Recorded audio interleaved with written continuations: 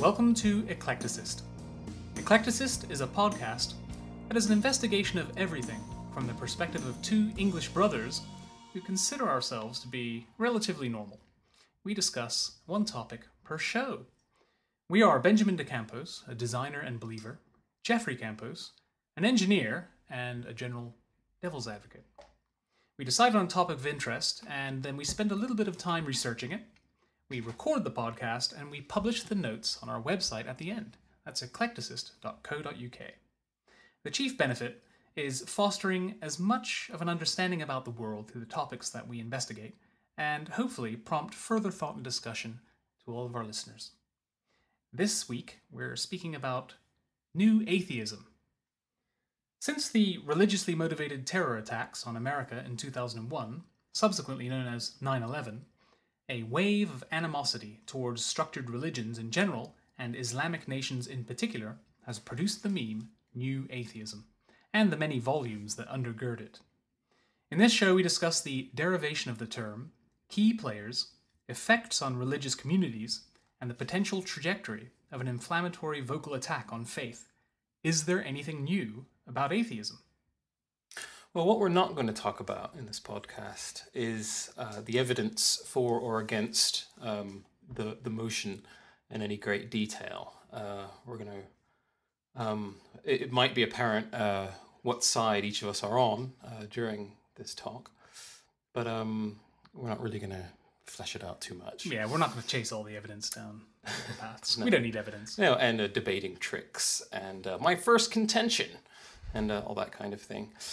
The phrase refers to a resurgence of interest around the place of religion in society and its negative influences on public thought, possibly originally coined by Gary Wolfe in an article published in Wired magazine in 2006 entitled "The Church of the Non-Believers." And just a little soundbite from that, which is probably a good example of what we're going to be talking about. The new atheist will not let us off the hook simply because we are not doctrinaire believers. They condemn not just belief in God, but respect for belief in God. Religion is not only wrong, it's evil. Now that the battle has been joined, there's no excuse for shirking. What I will say about that, just reading that just then, is I think that's quite a good example of the often spoken shrill and strident Pigeon holding. Yeah. Pigeon holding. And pigeon holding done by the people or the sort of liberal intelligentsia who like to sort of protect the culture of religionistas. It's often leveled at them that they are shrill, and I think by saying religion is not only wrong, it's evil is pretty It's pretty strong. It's pushing you pretty incendiary as far over the other side of the fence as possible. And other buzzwords I've heard which set new atheism apart from traditional atheism are things like activism. So atheists who are actively proselytizing counter evidence to religious claims. Vocalism, they're just in the limelight, or they have the limelight for a period of time, and they use that to condemn religions and the religious belief itself. Condemning religion and those who follow religions. And muscular atheism, I particularly like. It's just people who do have a public face. They are quite deliberately inflammatory, and I think Richard Dawkins is a perfect example. I think we should speak about the core players in New Atheism. There are 4 who are attributed to the beginning of this movement, and we all know them well. I mean, we know them well for the last 5 years, I believe, but I think they only really started to appear on the scene after 2001. 2004. Well, yes, but 2001. I mean, all of them say that they were motivated to be a little bit more vocal. No, but we only started after the 9/11 attacks. No, but we still only really started hearing about them a few years later. And I think even by that point, when we'd hear someone like Sam Harris or Richard Dawkins or whatever, who we'll talk about in detail in a moment. Sorry, I didn't mean to steal your thunder there. hearing them speak was like, well, I thought like hearing some kind of subversive comedian or something, just sort of saying things that I just never heard been voiced before. I'd never heard anyone sort of speak about God in the way that these people speak about God. Well, not quite the same way. Well, but there was always, I mean, George Carlin. Yeah, but he wasn't really like a household name like these, like the Four Horsemen are. Would you like to rattle them off? Yeah, well, in no particular order, we have Sam Harris. He's a neuroscientist and philosopher. I don't think he's not a professional philosopher, but he is What the hell does that mean? a professional philosopher. Yeah, what is a philosopher? A philosopher is somebody who actually holds that title and is usually tenured at a university. So they're literally paid. Sam Harris has got a degree in philosophy from Stanford, and he makes money from what he does. That's true. Sam Harris, he's famous for writing a book. I think it was #1 on the bestseller list in America, at least for a very long time. The End of Faith: Religion, Terror, and the Future of Reason. It's a small book, quite well condensed, very concise, very well written. I thought it was fabulously. Which one's a small book? The End of Faith. Oh, that's small. Okay. No, the one after it is the short book. Yeah, they got Letter to a Christian Nation. They got progressively shorter, especially in his little pamphlets that he published on. End of Faith's about the same size as God Delusion. Is it? Yeah. I read it in 2004. It's because it's so easy to read. I think that's... You read it 3 years before it came out? 2004. I thought you said 2004. No, 2004 I read it. It was very easy to read indeed, and I read it very quickly because it's so interesting. It just reads itself. Well, no. Richard Dawkins, of course, and he is a household name, and he was a household name before this post 9/11 age. Quite. Well, I've been a fan of Richard Dawkins since I was a kid. I've read all of his stuff, mostly because he's a zoologist and household name in your house. Evolutionary biologist, and it's a topic that fascinates me. I've read all of his books. I'm a really big fan of his science, but was always aware of his, I suppose back then it would be relatively muted diatribes against religion. But they were always there in all of his books, and it's always been his position. He's very consistent. We should say what his official title is. Richard Dawkins, Atheist. No, I think it's Richard Dawkins, evolutionary biologist. He used to be responsible for the advancement of the public... Oh, the Charles Sonomi... Charles Sonomi, this genius, billionaire computer programmer. From Xerox PARC. Yeah, funded his position for at least 10 years. I think it was 1995 to 2008, I believe, at Oxford University. And he advanced the public understanding of science, making science more accessible, which he did a sterling job. I don't remember who replaced him. His book was The God Delusion, brought out in 2006, and quite a big book. Again, I bought the hardback, so I suppose it was a little bit thicker. But again, I thought it was fabulous. Really well written, very clear. A very impressive book. I'm keen to read it again, actually. I think I'll give it another read. I was most impressed by it. It's worth reading the revisions that have come out. He's addressed things that's happened. He's addressed all the lies. Well, he's corrected a few things. But for example, since the book came out, you had the Muslim cartoon controversy and all that kind of stuff, which he speaks here. So he's illustrated wonderfully about. Yeah, he's illustrated it. The third of the Four Horsemen is Daniel Dennett. Now, he is a professional philosopher and a cognitive scientist. An amateur cognitive scientist. All-round very intelligent chap. And again, another fellow who I've been a fan of since I was a kid. His book, Consciousness Explained, which was quite a while ago, maybe the very early 90s. Absolutely brilliant. His book on topic is Breaking the Spell, Religion as a Natural Phenomenon. That was released in 2006, and he takes a real naturalistic approach, and he's much more interested in explaining the reasons behind religion, its effects on individuals and groups. Well, he's much more gentle. He is, for sure. But, there are, if you're religious, there are certainly barbs in his book. Yeah, but I'd say that he's definitely stands apart from the other three. Yes, he's not quite the attack goblin. He's less entertaining. Christopher Hitchens is. He's the fourth of the Four Horsemen. The late Christopher Hitchens, I should say. He was previously famous as a non-fiction writer of very political and intellectual pieces for magazines and journals. He was a journalist and an author of many books.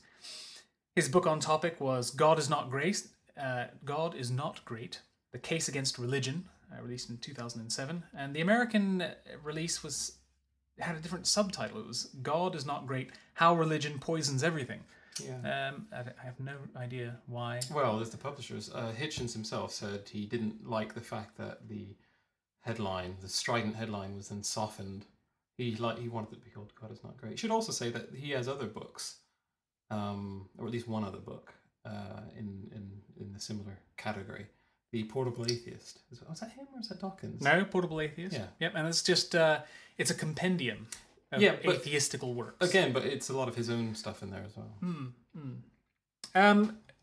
So, these are very intelligent, very famous chaps who have chosen to write books effectively against religion. I mean, Daniel Dennett, maybe there's an argument to say that he's just trying to garner a better understanding. But all of them are they don't have very many good things to say about religion, really.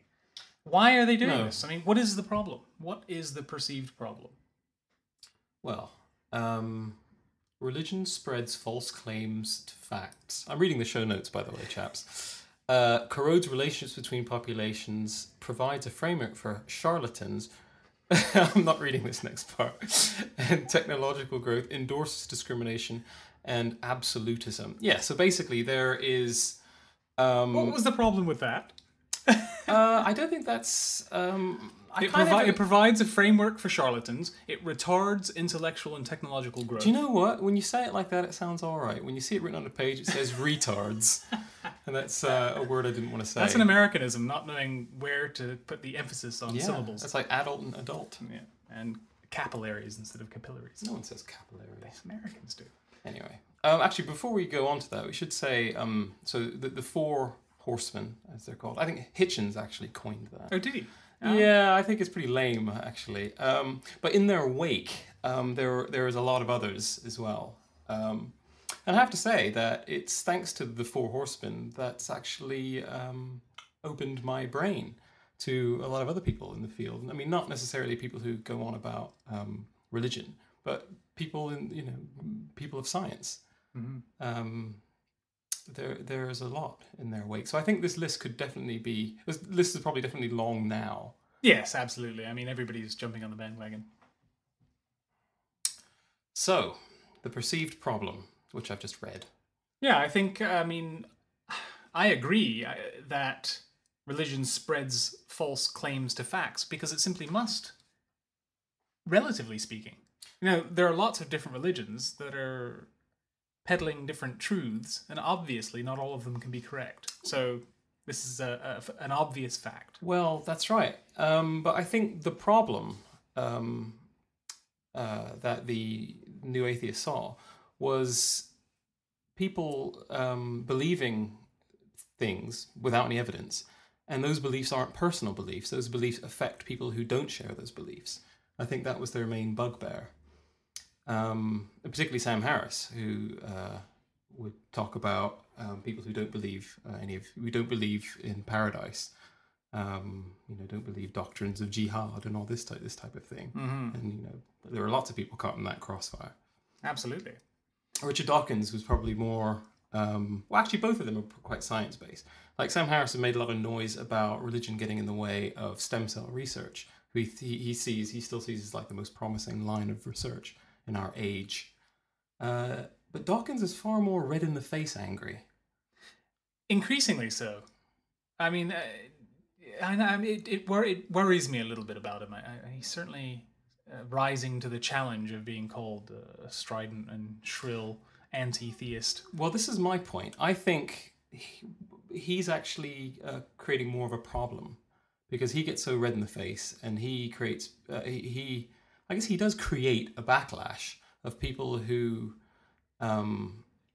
really don't understand what he's saying. Or not that they don't understand, but they just don't like that he's getting so angry. And they don't really sort of think about the implications of people with fervent religious beliefs and assume that he's just as bad as they are. He's just dogmatic, but in the other way. Of course, he's not dogmatic. No, it takes an awful lot of faith to be an atheist, as they say. And there are no atheists in foxholes. As they say. Both not necessarily correct. And atheists are going to burn in hell. Evidently. And no, they're not. Well, that's the controversy. Because, well, I say no, they're not. As in, if you're an atheist, you're not going to do X, Y, and Z. As if they seem to think that if you're an atheist, you can somehow opt out of God's laws. Yes. Well, I mean, this is the problem. I mean, this is the core problem that the Four Horsemen and everybody on that side of the fence believe there to be. And I think new atheism differs from general atheism, I think mostly because it is the zeitgeist of the time. We have all of this technology, access to information is so much easier now, and it's very easy to ping a tweet across the Twitterverse and get your point of view out there, and then take on the comments and build a huge canon of works around a particular idea or topic. And this extra weight is something that new atheists can use as a response to the general power and influence of religion. I think religion has always had a huge influence on politics, and has always had a special reserve area for its own freedom of speech. Well, this is the thing. It's almost been unquestionable, the effect that it has on politics. Like, for example, I was watching a couple of YouTube videos. And there's a couple of quite well-known YouTube videos from before New Atheism really happened. And it's John Cleese, who had just come out with the ghastly film, the religious one, the Monty Python film. The Life of Brian. Is that? Yeah, The Life of Brian. And he's on a talk show, and he's got two, I don't know, very high up priests of some description. Bishops, I think. Yeah, in full regalia. Well, one was, I think, the Big Cheese, the Archbishop of Canterbury. Right. Anyway, but they are just so what's the word? Just so nasty, just so. Well, they feel offended. They're horrified. No, but it's not just being horrified as if they stand back horrified. They're just they are, they are your holiness, your godly, whatever the affectation. Yeah, exactly, your holiness. Yeah. So these people are, on their highest of high horses. How dare John Cleese say these things? Who the hell does John Cleese think he is? And that's pretty much their attitude. Whereas now, of course, his defense was, but we're not talking about Jesus. We're talking about Brian. You should watch that video. But now I've seen it. But the difference now is that religious comes to us in this smiley-faced, ingratiating way. Because it has to. Because it's had to give so much. Yes, indeed. Which is something that Christopher Hitchens has said on many occasions. No, absolutely. It will adapt to survive. And if that means risking becoming completely irrelevant... Well, that's right. It's becoming so wishy-washy. So, hang on. Certain faiths are becoming wishy-washy. And certain locations. Yes. So, for instance, in this country, in the United Kingdom, religion is really quite seemingly widespread. I mean, certainly there are thousands of churches everywhere. Where? Everywhere. Churches, in this country? There are tens of thousands of churches. Well, I don't doubt that, but I think they're fast becoming not churches. Yeah, okay. There's certainly quite a lot of them turning into Manhattan-style loft apartment buildings. Brothels.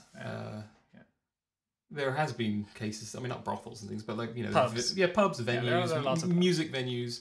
No, absolutely. And I'm all for that, in that preserving the building, I think, is important. I mean, some of them are absolutely fabulously beautiful buildings, and unlike a country like France, we don't point tax money at the maintenance of these buildings in this country. It's all donations, which is quite amazing, which would probably explain why a lot of them are crumbling away. Quite surprising. We must pay for it in some way. Not tax money. Because we don't have tithing. And it's not... not really, no. No, it really is donations. How does it work? Well, it's donations. That cannot be right. It is the truth. If I find any different, I'll put this in the show notes. No, we should appeal, perhaps. But, all of these buildings will have champions and benefactors who will take on the burdens of maintenance, and especially the larger, nicer churches. much like schools. Do you know what? We should definitely look into that because, you know, like for example, a Catholic church, you know, the Roman Catholics, they're now down to, I don't know how many billions they're down to now, but numbers are down. But surely, I think they're down to the last few thousand billions. yeah.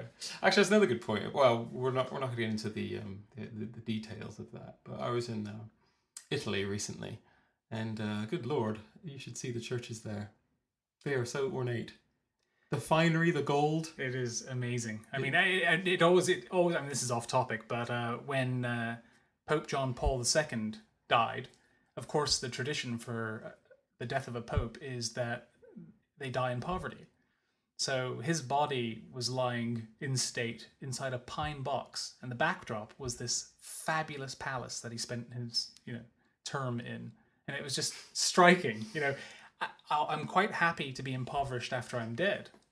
But while I'm alive, I'll live in this palace and wear all of these gold garments. Yeah, during the only life we have, I'll live in the most abject luxury you could possibly imagine. It'll suffer along with all of those fabulous dinners. Yeah. But don't worry, because you're dead for eternity, and then I'll be back to the soil. This just is like a message of Jesus. This is a clear issue for the atheist camp. I mean, they see these gross injustices, and it sticks.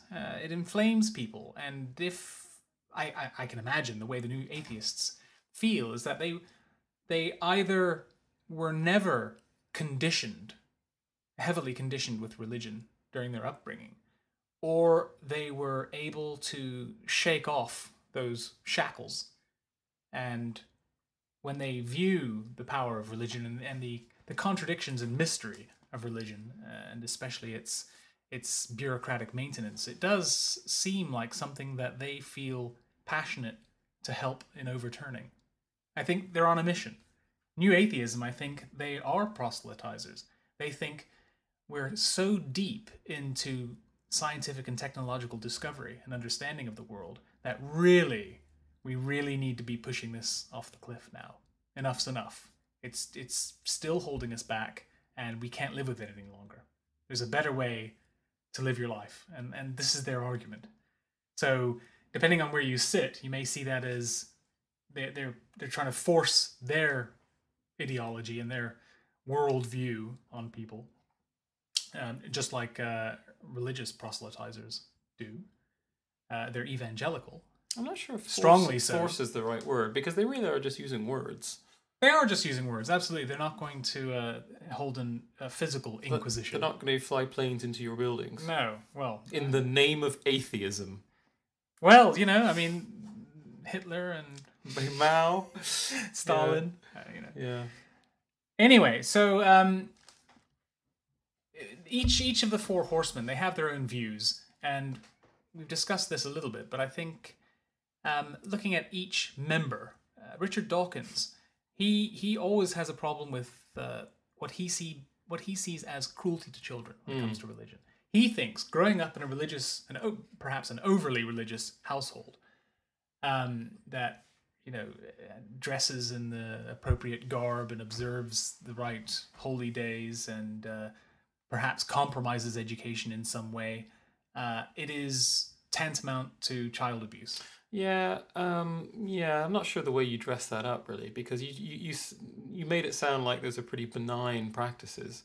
I wouldn't imagine he got any problem with, kind of maintaining a culture which is relatively harmless. But I think you could make a case that teaching children lies that may stunt their development in the world, like, for example, teaching that the world is 6,000 years old, etc., that sort of strays into the area of child there's cruelty. A real blur between culture and religion. In his eyes, or by his lights.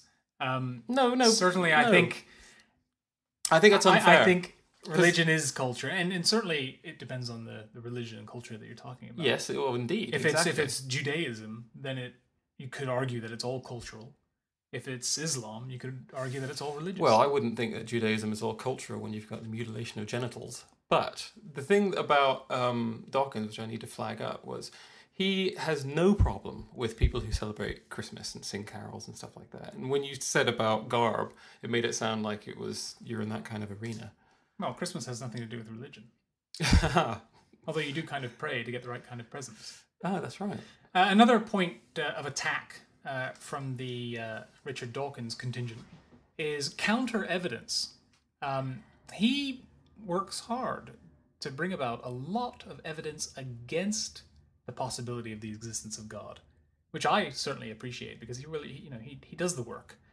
And he says, despite, I suppose, the logical fact that you cannot prove God does not exist, he certainly brings up a lot of reasons why believing in a God as classically defined is problematic in the face of the evidence and the facts and everything we know about the world. And I really appreciate that. He goes into great depth about different aspects of evolution and natural selection and how that just simply is not compatible with a belief in creationism and biblical literalism.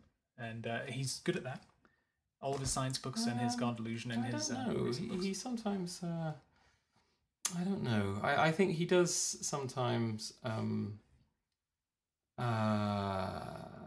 seems like he's saying that you are an idiot if you believe in X, Y, and Z. Well, when the evidence is all around us. And also, another thing he says is when someone puts it to him that,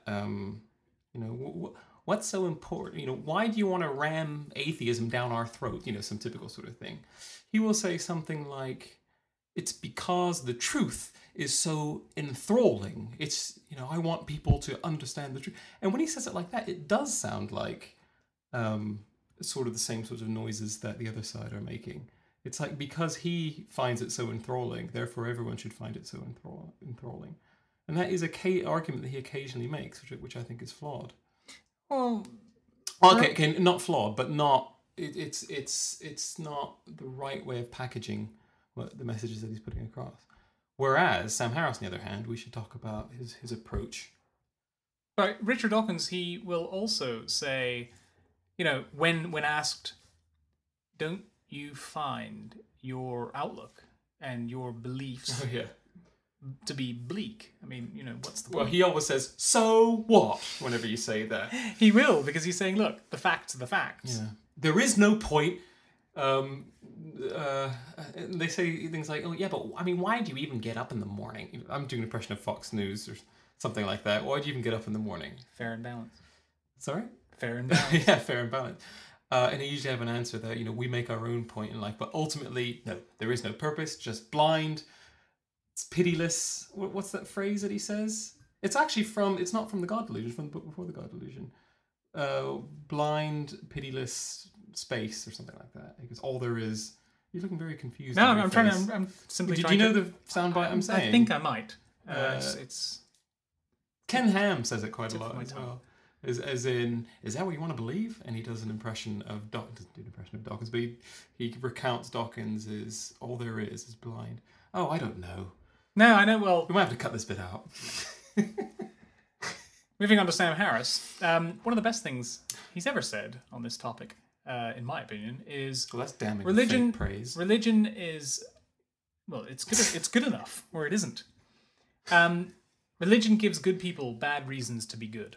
I think that's brilliant. I think that's precisely how you could view religion. It does. He says, giving good people bad reasons to be good when there are good reasons on offer. Indeed. I think is how he... yes. And there are.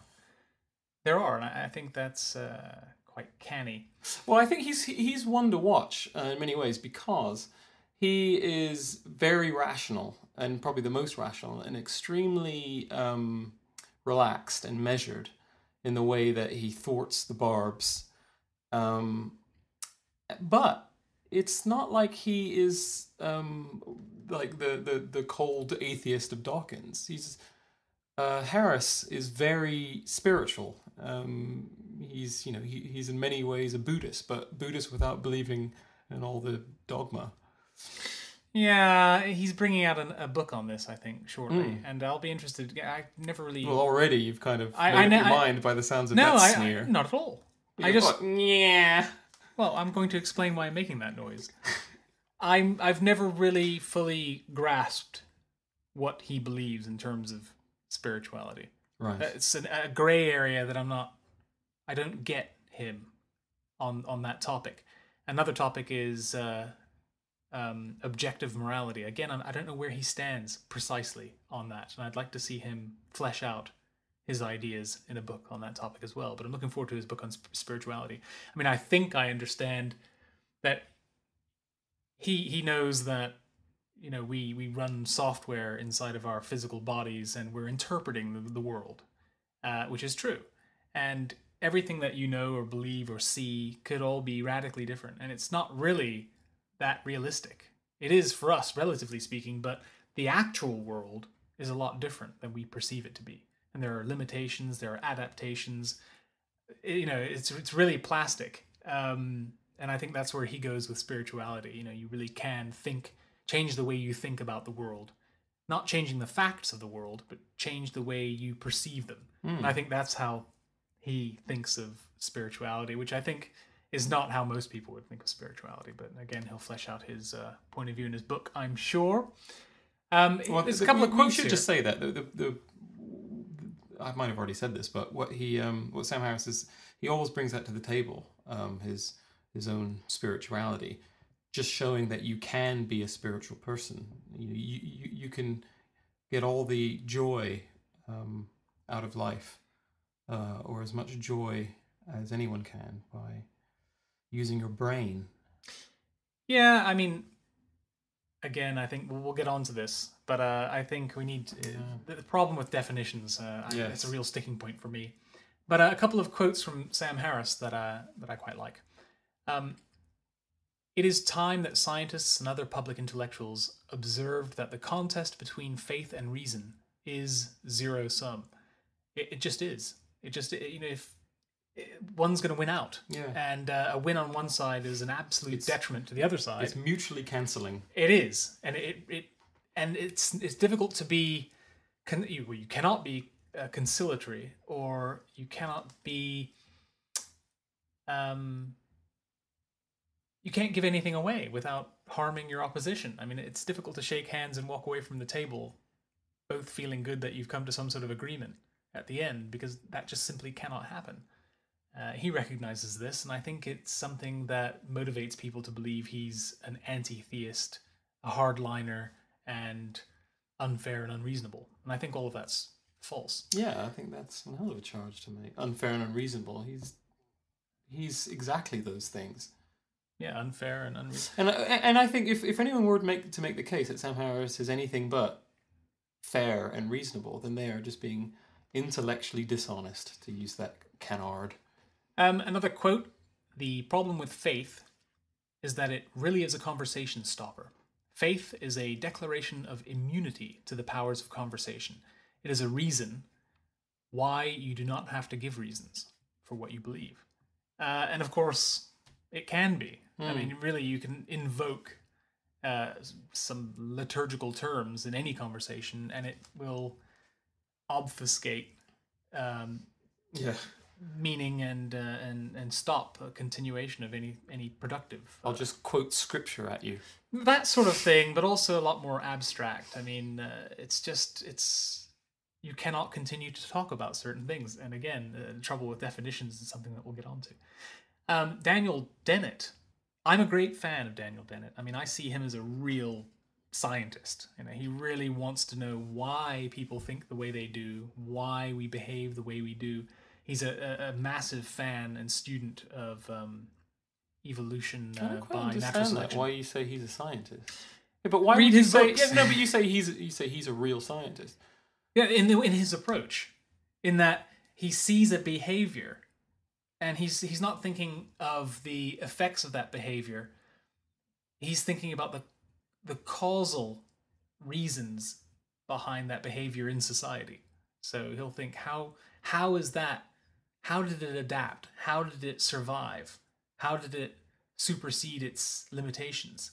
So he's super analytical. He really wants to know how these phenomenons perpetuate themselves. And you know, he really gets into the nuts and cogs of the topic. I mean, absolutely fascinating. And he's really good at drawing a lot of analogies to anything from machines to the animal kingdom, and but ultimately he is an evolutionist. He's a Darwinian, I suppose. He's also a compatibilist, which softens them up next to Richard Dawkins a little bit. But I think his books are very easy to read and very accessible. I find them exactly not that. I find him hard to read and unengaging. And I think the reason why we know about the others is because they are very charismatic. They're very articulate. They're very good public speakers. And I just don't find that with Daniel Dennett. I mean, I've tried to sort of engage with a few of his talks and things like that, but I end up just drifting off. I mean, he really wants to explain the naturalism of things. No, but I think, I mean, again... He sees everything as a machine, and he's trying to explain how the machine works. Yeah, but he's had a couple of sort of run-ins, not run-ins as such, but a couple of disagreements. Or him and Sam Harris have sort of not seen eye to eye on a few things. And I find that when Sam Harris makes noises like that, I tend to think, well, maybe it's because I'm a believer of Sam, I'm a follower of Harris. Is that if Sam Harris thinks that there's a bit of a disconnect and that type of thing, then I have to take Harris's word for it. Yeah. Christopher Hitchens, he's very controversial.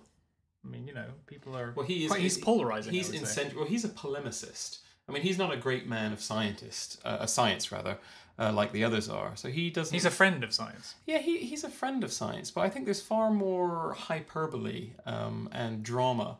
And purple prose. And purple prose, yeah, indeed, in his work on this subject. But I mean, again, he's in a completely different camp, I think, to the other guys. Well, he calls himself an anti-theist. Yeah, but I think he's, maybe because he's not from a science background or something, but he just gets kind of petulant and kind of, well, not stroppy, but he just doesn't seem to have, or he'd never seemed to have the kind of tolerance as the other chaps. I mean, even Dawkins. It's like Christopher Hitchens, you'd have to sort of like, watch out that you don't misstep. Otherwise, he would just throw a strop, which I think is problematic, because if you're debating, I think it's important to think that maybe these people, their minds might be open to counter-argument if, the correct argument came along, but not Hitchens. I think he's a powerful personality. I mean, he's certainly entertaining. He's an excellent orator and evidently a brilliant raconteur. Yeah, I think his wife has released a book about his... I think she's going to be releasing a book every sort of year or something like that. Mm-hmm. Sorry to sound so cynical about that, but I heard her on a talk show recently talking about, I'm always finding little bits of Hitchens' word all over the place. I think great. I enjoyed his book. I thought it was very good. I read lots of his books, and he's an excellent writer, a real intellectual. He will be missed. It would be interesting to see where he would have gone had he lived. How are we going to see that? I said it would have been interesting to have seen where he would have gone. I thought you said it will be interesting to see. No, not yet anyway, hopefully. So those are the big personalities, and as you say, there are lots and lots and lots and lots and lots of people on both sides producing books. In their wake. I mean, some are definitely good and some are not so good for the cause. Like, for example, there's this guy, what is he? Damn it. Particle physicist? No, he's an no, I can't remember. Lawrence Krauss, what is he? A cosmologist, isn't he? He's something like that. But he is pretty much a caricature of the kid at school who would go, there's no Santa Claus. There's no Santa Claus. Yeah, this type of thing. Yeah. He is using his using his celebrity all over the world right now. He's on the coattails of Dawkins.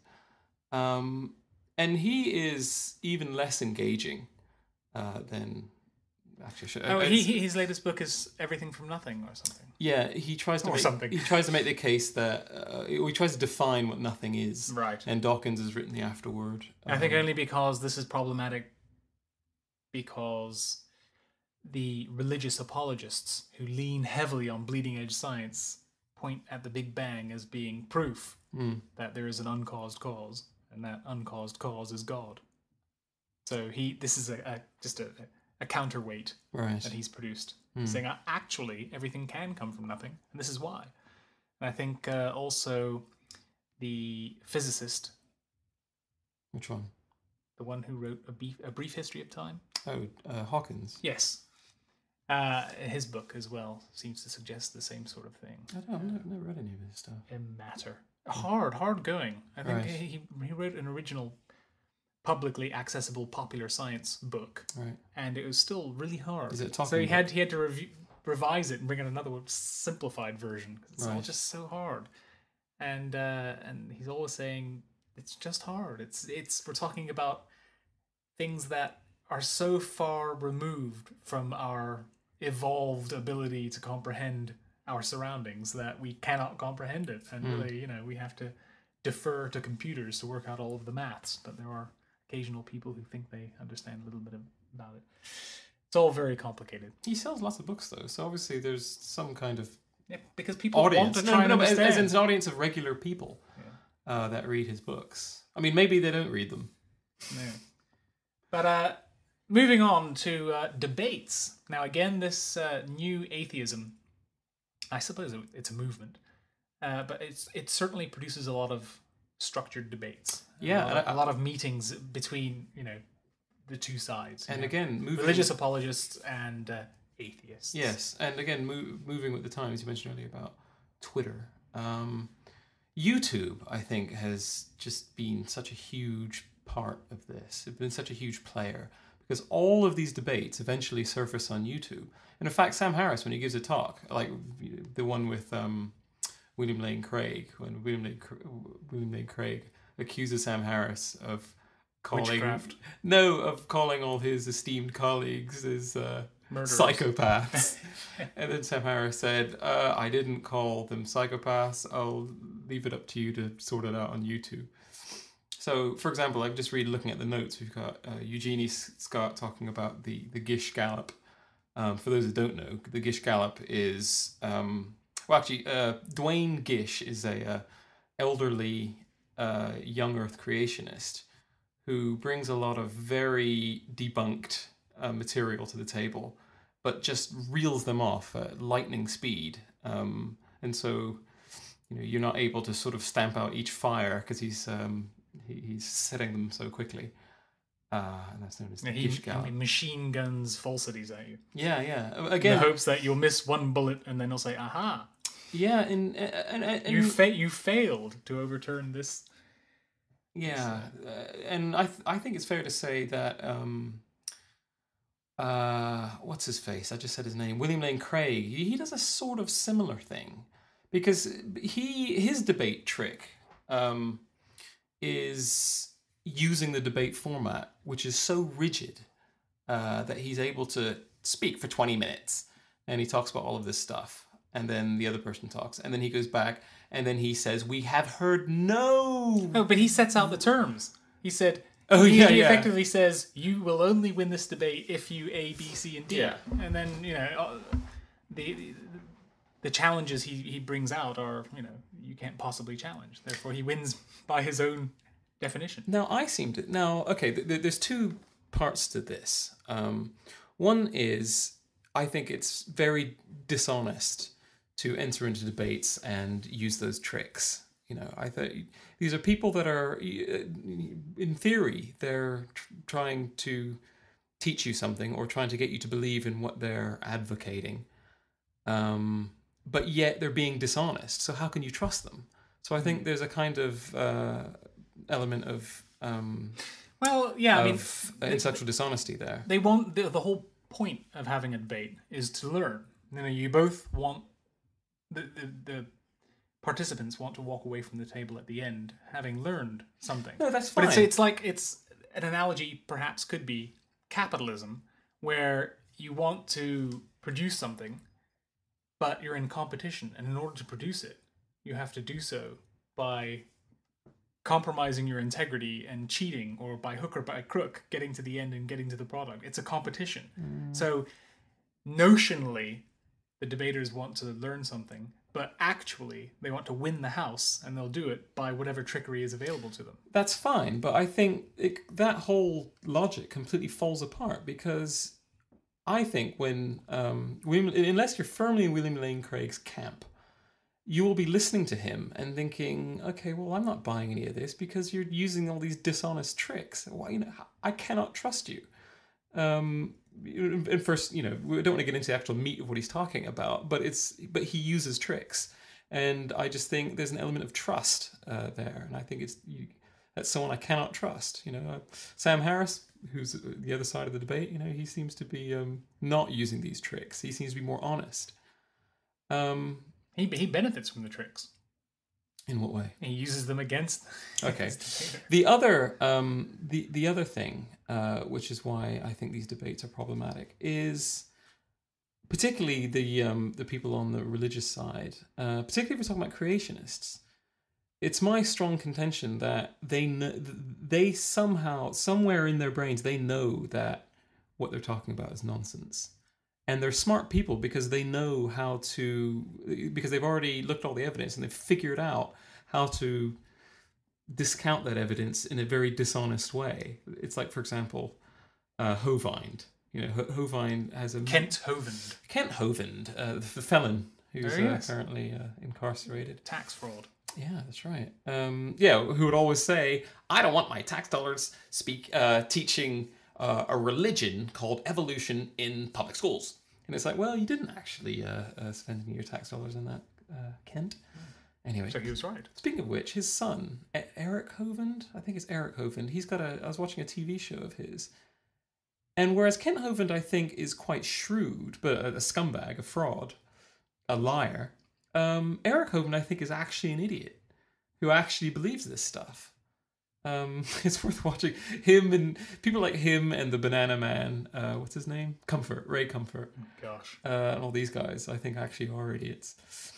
Anyway, so I think the public debates are problematic. They're entertaining at times, but ultimately, I think they're pointless. Yeah, I mean, I always struggle with the topics. I think the debate topics always frustrate me, and I'm always frustrated in debates. But again, I try to listen to debates, because occasionally there will be some really good points, or a particularly good analogy made for a religious claim, or a very interesting and original to me bit of evidence to support the other side, or an interesting religious explanation or of a misinterpretation or something or other, which I find very interesting. So I like debates. I don't so much like the structured topic.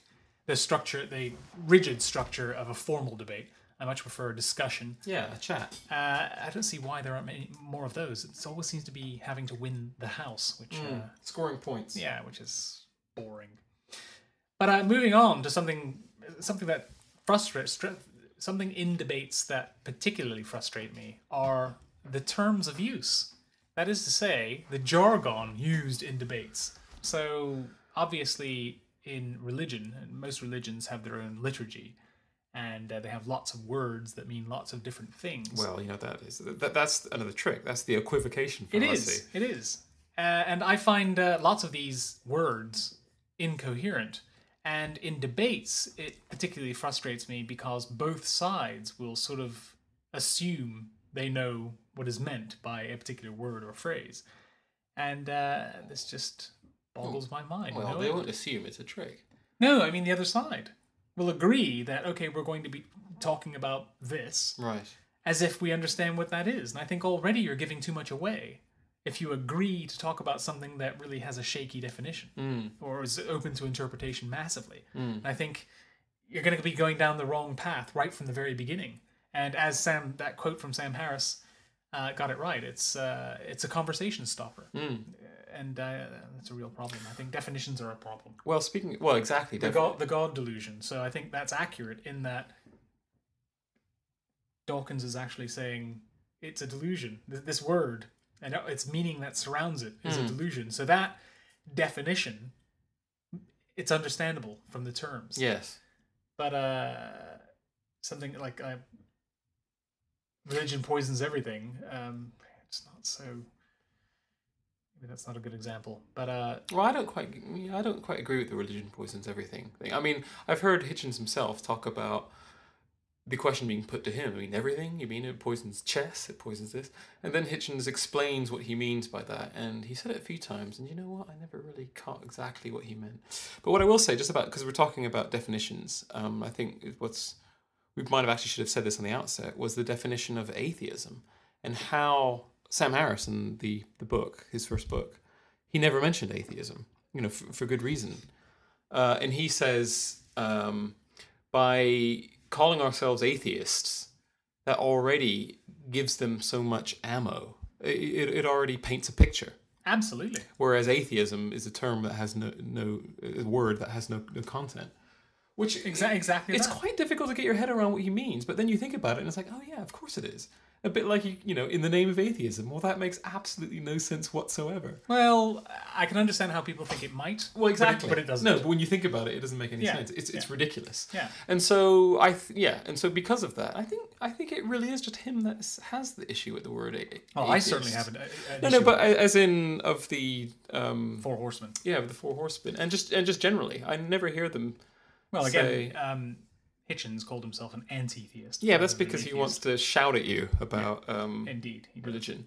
Yeah. I mean, I can imagine most people, even if they don't believe in God, wouldn't call themselves an anti-theist. I have a strong conviction that most people really want it to be true, because want what to be true? What it's all about. My strong conviction is religion is pretty much all about this not being the only life we have, and there is life after death. And I think people who don't even believe in God would like it to be true because they don't like the idea of dying. And I think that's really what religion is all about. Well, yes, I agree. Absolutely. You think, is this it, this veil of tears? But the new atheism, I think particularly, investigates and defines the logical problems therein. So, for instance, how would it work? I mean, actually, how would it work? The conversations that are happening now in new atheism are very functional. So an example would be if you had a car accident, somebody who doesn't exist, has a car accident, and their bodies are mangled, but they live on, and they become embittered, and they completely change and become really horrible people for 50 years. Right. And then they die, and say, they didn't harm anybody, and they ticked all the boxes to get into heaven. And they get into heaven. Who are they in heaven? Are they that person in a wheelchair who's really bitter? Or do they magically become the person they were before the accident? And if that is the case, then the person who entered heaven is someone else. And who they actually were when they died has vanished into oblivion. This is a logical problem for a religious claim. Well, yes and no. I mean, there's a guy, what's his name? Rabbi, it's not Wolpe. I think his name's Wolpe. He's quite a funny man, a funny rabbi. He's done talks with Hitchens and Harris. I think it's Wolpe. He said something quite interesting about that. He said, before this life, before we were born, we couldn't possibly imagine what life would be like. And he sees that as the afterlife. We couldn't possibly know what it would be like. So it's pointless talking about, will I have the same body? Will I have this? Will I have that? It's almost pointless believing in it as well. Well, but the incentive to believe in it is this isn't it. This one life isn't all. Which is shaky. Which because is desperation. You're arguing against yourself if you argue against the logic. I mean, it's just, if you say God is unknowable and yet you seem to know a lot about him, well then he can't be unknowable.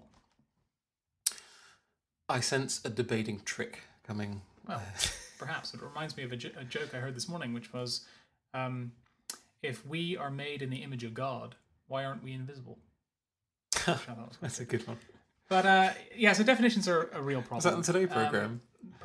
Possibly. Right. Definitions are very difficult, and atheism as a definition, I mean, it's simply the rejection of a claim. So atheism is you claim something about God or a deity of some description, and to someone will listen to that claim, and then they will say, well, I don't buy that. Yeah. And I don't buy it. therefore, by definition, they are an atheist towards that other individual's claim. To say you're an atheist generally doesn't work, because there could well be a definition out there of a god that you agree with, in which case you would no longer be an atheist. I don't get that. Well, because it's a blanket term. You can't just say... and the flaw is that the definition of God is open to interpretation. Yeah, but again, I think... You could say God is nature. I mean, I don't get the... There could be one God that you could believe in, so you can't say I'm an atheist. Oh, I guess if you're talking about I cannot disprove... Oh, no, that still doesn't make sense. No, I just don't understand what you're talking about.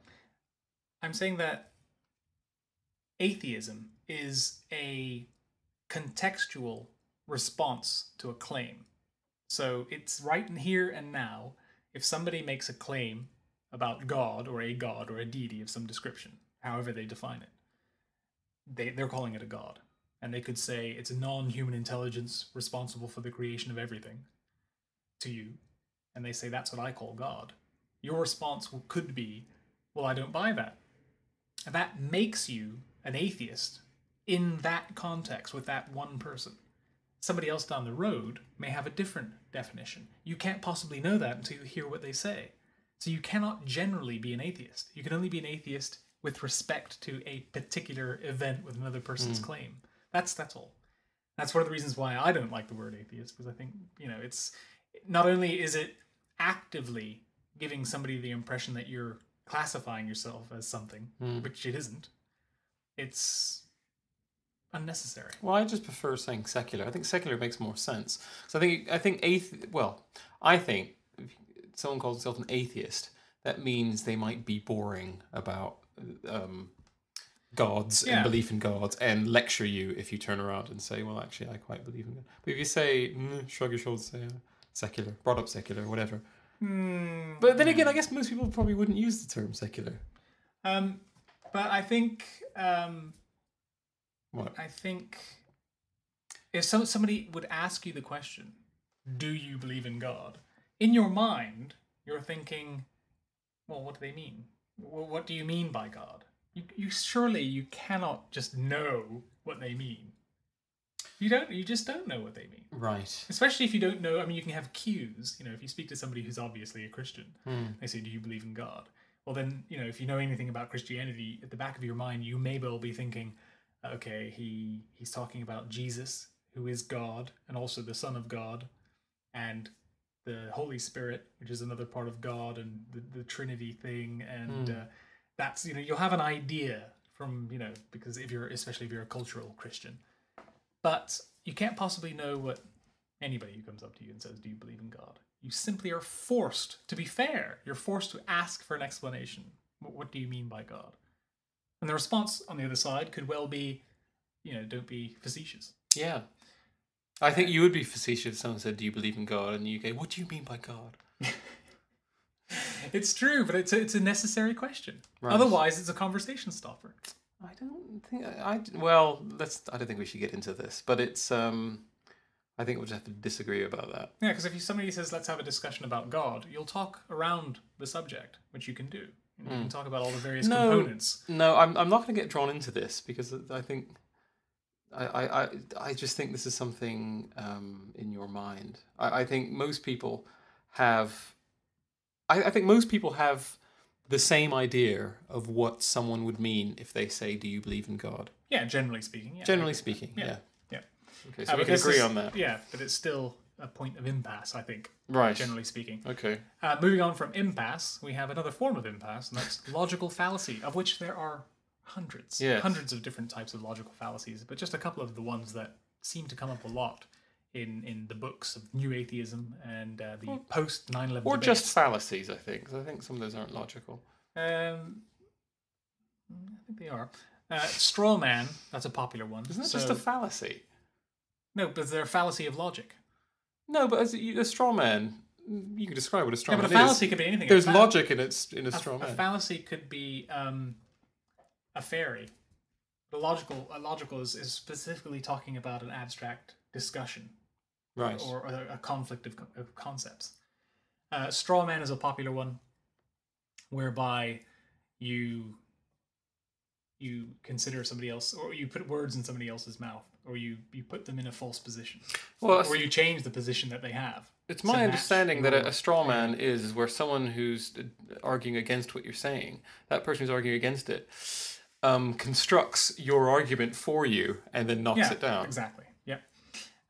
Appeal to authority. That's, well, he said, she said, well, they said, or, everybody thinks, or something like that. So, this is true because so many people believe it, or because it's been in effect for this amount of time. Yeah, or appeal to numbers, yeah.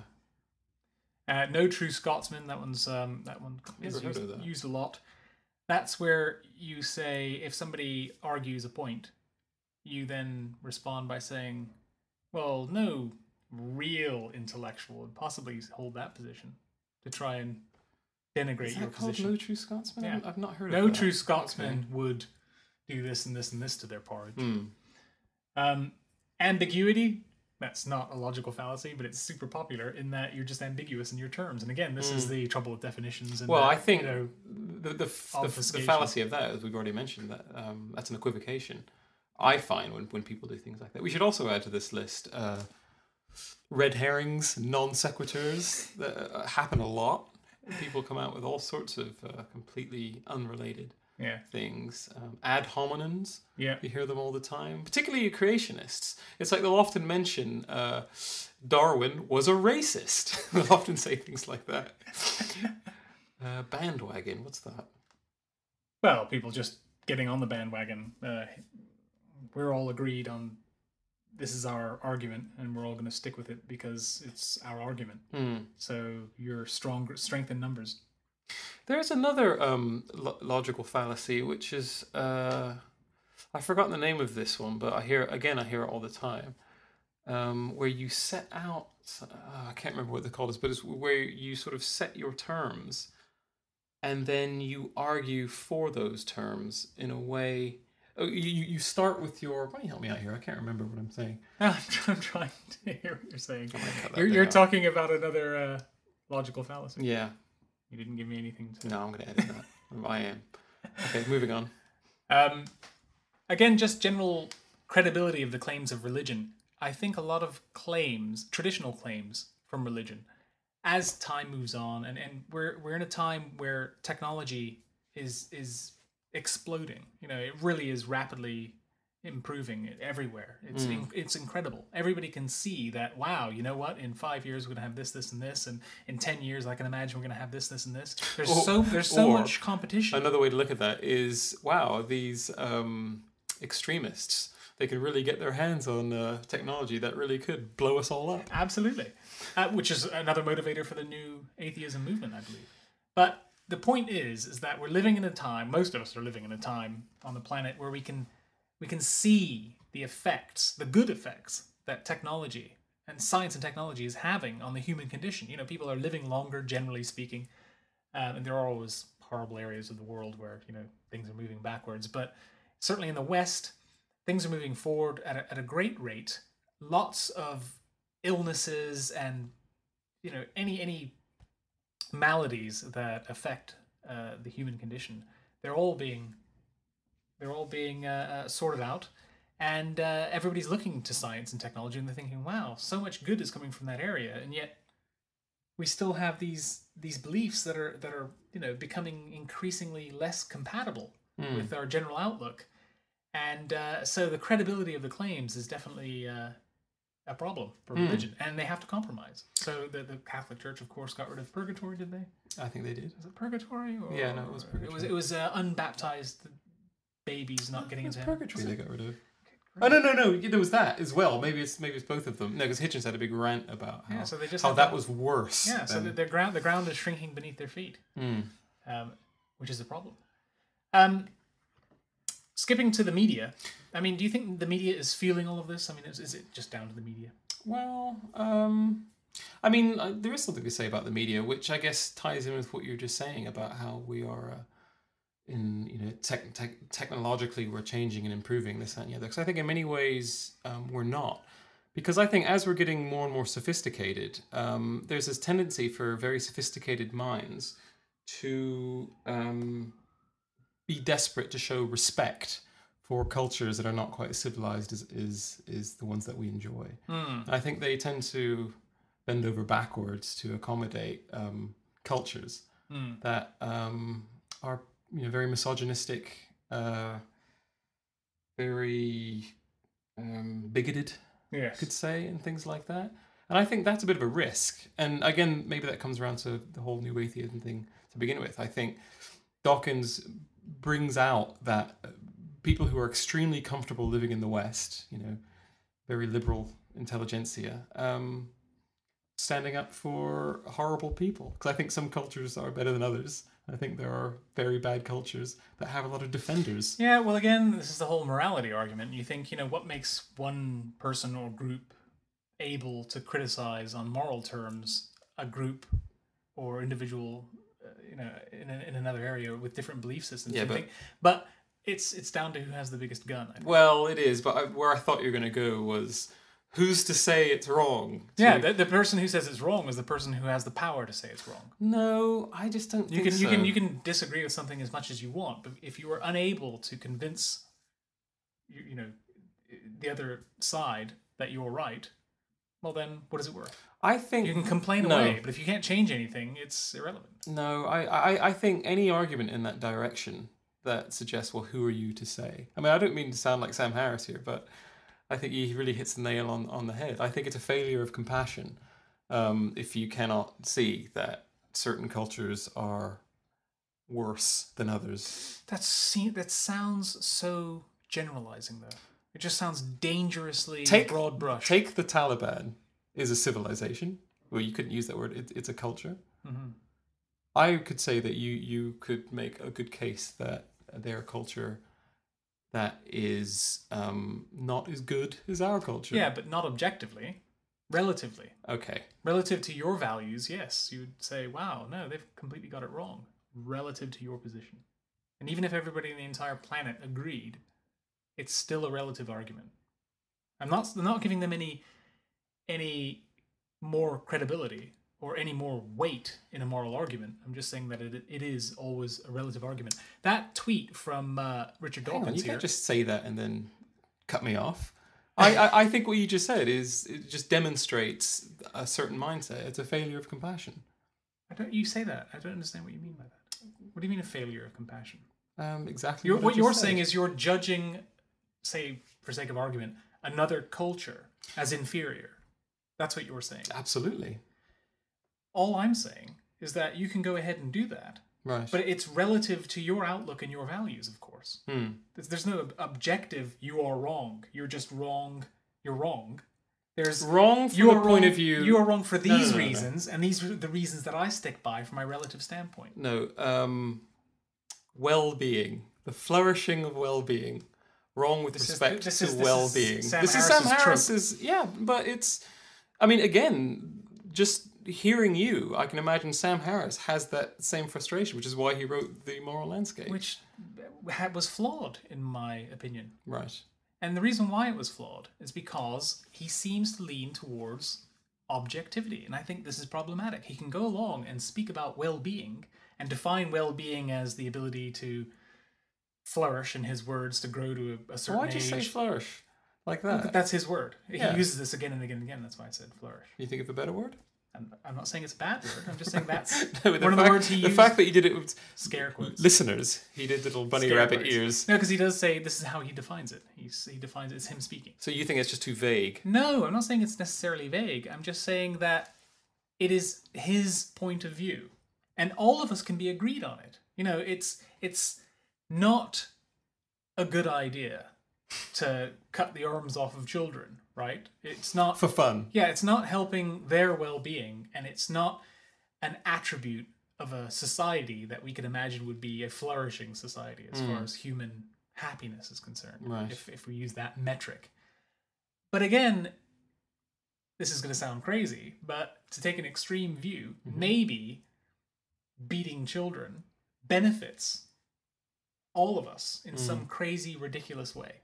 You just don't know. It benefits us because some children... Maybe it scares off invading aliens. Yeah. So there's a net gain. Yeah. You can make examples like that. You could say what was it, an earthquake, tsunami in Japan? Yeah. Means that we're going to be so careful with our nuclear power stations or whatever the hell, that we're going to save. It helps global nuclear security. I just So think we're thankful. Yeah, I think it brought it to our attention. No, but it gets to a certain point where I think we do just talk past each other when we start pulling out examples like that. When there are clear-cut cases of examples where there is cultures, civilizations that are better than others. Yes. Again, I can completely agree with that sort of judgment. My only point is that it is not objective. It is subjective. It is from our viewpoint. Right. That's all I'm saying. Okay. I can completely agree that when I look at a society that, is there's no attempt at equality between genders or active suppression.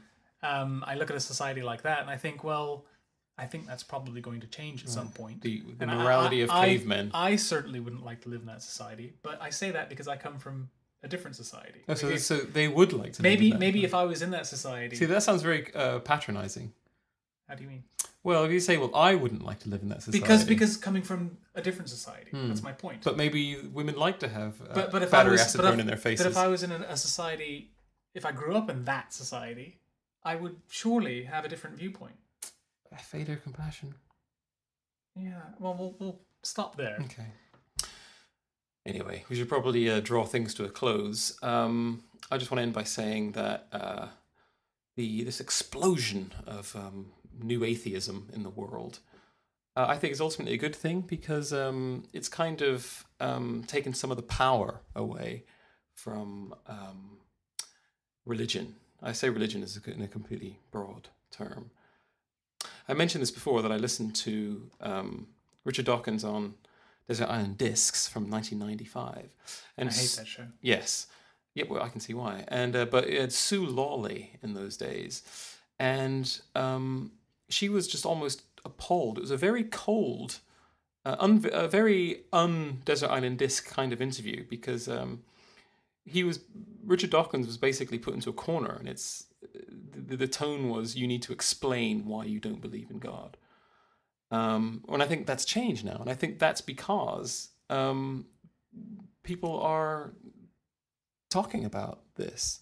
I mean, I don't mean to sound like, what's his face, McGraw, by saying it's good that we're all talking about it, but it is a good thing. I think what might be a bad thing is the backlash. I think the backlash might cancel out some of the good work being done by these new atheists, which I think is a concern because we're so civilized. It's kind of like we're so civilized. It's kind of looping back on ourselves. What do you think? Yeah, I agree. I think it'll be interesting to see how things develop. The statistics seem to suggest that the world is becoming more, at least one set of statistics that I read, the world is becoming more religious, less religious, and that the more religious areas of the world are growing at a much greater rate than the non-religious areas of the world. Which areas? Well, I think it's a lot of China is becoming religious. Right. A lot Which sort of religion? Underground religion. I don't know much all about sorts China. of religion. There's a lot of Islam in China. Is there? Yeah, a lot of Christianity, Coptic Christians as well. I wouldn't have associated Africa's Islam population is with increasing. China It's for some reason. It's becoming more religious. Right. There's a lot. It would seem that there's a lot more religion with agenda. There's a lot of, like in Islam, you have a lot of madrasas that are effectively brainwashing people and radicalizing them into militants. And that, if you're to believe the statistics, is also on the rise. So potentially we're living in a world that's becoming more religious, and yet the access to information, atheist information, propaganda against religions is so much easier to come by. And again, the net benefits of technology are so much more evident now. But it's you just don't know which way we're going. It's peculiar. I'd like to think that we're on a rise towards more democratic secularism, better education, a greater standard of living for all. But you really can't tell. It's bizarre. the fade out music for choice for this show is a very interesting high-tech piece of music by an artist called Oni's Ashanti. It's called Sunday at Piedmont Park. It's beat jazz and blip. And it's from his collection of music called Recursive Artifact 2 Nomadic Summer 2010 Edition. Now, this performer has built his own musical instruments. It's very much like a one-man band crossed with Iron Man. And he's able to play lots of synthetic music by positioning his body in a certain way, by manipulating sort of keyboards built into his hands, having lots of computerized feedback. He did a lot of 3D printing and built the electronics, and it's all wireless, and it's amazing. You really should have a look at the video. It's absolutely incredible. And the music itself is, almost original. It's really very interesting. I'd like to see music really start to, advance as fast as everything else. And I want to hear completely new concepts of music. I'm all for experimental music. I think you might enjoy this. Thank you for listening to The Eclecticist. Our website is eclecticist.co.uk, where you'll find our show notes, our running notes. We'll add anything that we've discussed, fact-checking during the show. And also, if you'd like to leave some feedback, there is a contact form at the bottom. Right. See you next time. Bye.